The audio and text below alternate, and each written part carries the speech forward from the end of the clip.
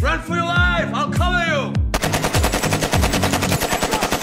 Cagayan, bayan o sarili, pumili ka!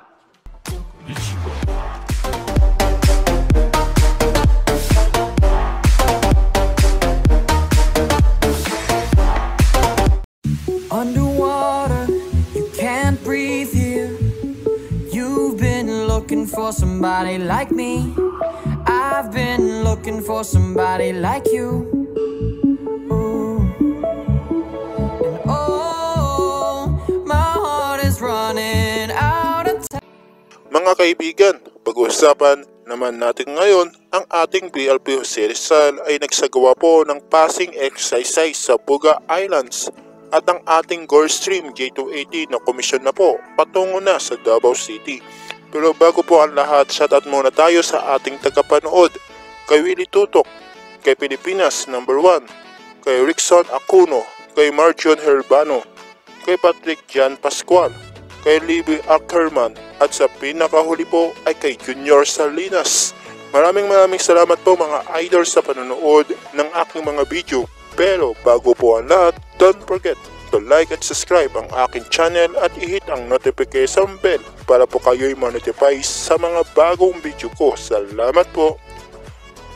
Ang ating Philippine Navy frigate na BRP Jose Rizal FF-150 ay nagsagawa ng passing exercise kasama ang isa pang Philippine Navy vessel BRP Quezon PS-70 sa paligid ng Fuga Island sa Aparri, Cagayan ngayong araw, September 22.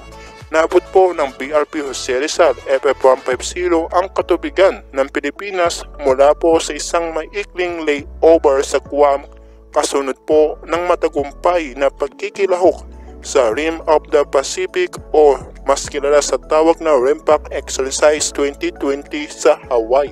Inaasahan darating ang sasakyang pandagat sa Pier 15 South Harbor, Manila bukas September 23. Ang pagdaan nito sa lugar ng responsibilidad po ng ating Naval Force sa Hilagang Luzon ay itinuturing na monumental at symbolic dahil naipakita nito ang watawat ng Pilipinas at ikiit ang pagkakaroon ng hukbong dagat, partikular na sa strategic waters of ng Batag Islands, Benham at Fuga Islands. Ang nasabing passing exercise ay kinopleto ng isang low pass ng 3 Philippine Air Force na FA-50 aircraft na isinagawa over ng BRP Jose Rizal FF-150 sa taas po ng 300 talampakan. Ang exercise ay isang kaugalian gawain upang matiyak na ang mga vessel at sasakyang panghimpapawid ay maaaring makipag-usap at makipagtulungan sa bawat isa. Ito rin ay isang uri ng pagbibigay ng mga parangal sa paglipad ng mga sasakyang pandagat. May iba naman po tayo mga kaibigan.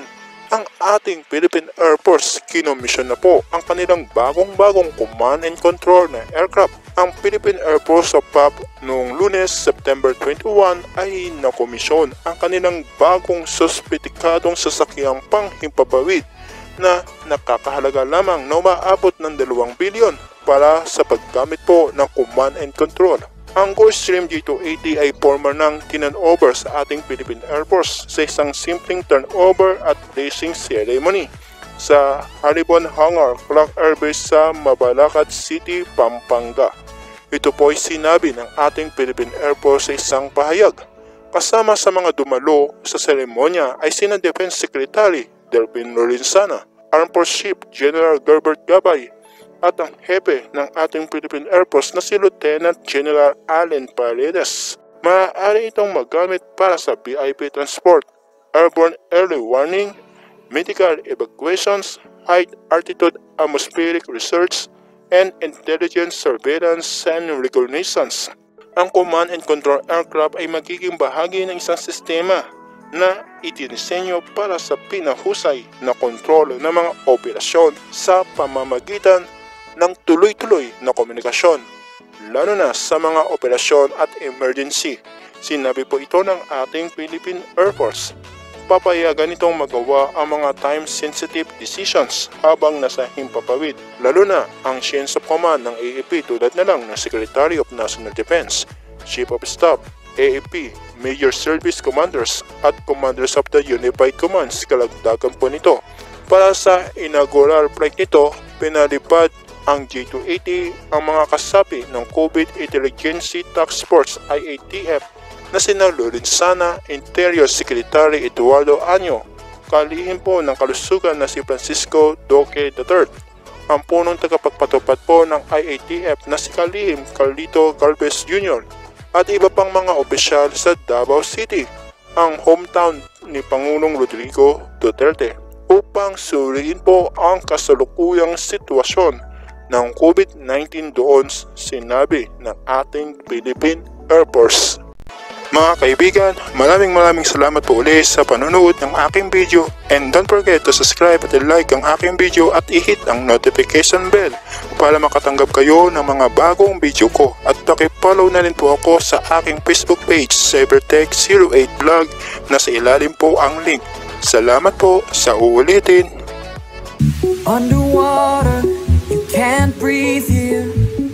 You've been looking for somebody like me. I've been looking for somebody like you.